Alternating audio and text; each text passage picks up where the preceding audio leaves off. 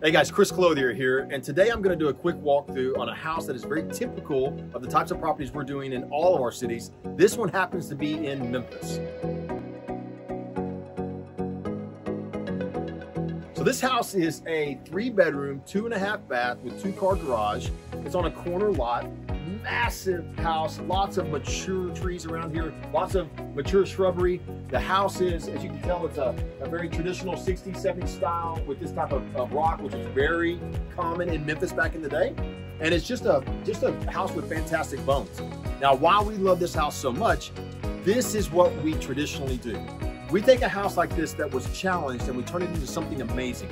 When we bought this house, there was a gentleman who could no longer keep the property up. He had begun to let the yard go, the inside go. He actually had 9 German Shepherds living inside this house with him. So it was a real challenge for us to even operate in the house at first. But once we got it cleaned out, once we got it moving forward, we turned it into a real gem. You'll see the house features these solid floors. The walls have all been redone. The kitchen has been repainted. The cabinets have been repainted. We've got a new stove inside the kitchen. It's got a bar right here inside the living room. It's got a fireplace over here. It's got the 3 bedrooms plus 2 baths over here, including a very unique feature. It's a Jack, Jill, and John bath. It's available to both bedrooms and the hallway, and it has a half bath over here. This is exactly the type of property that families are looking for.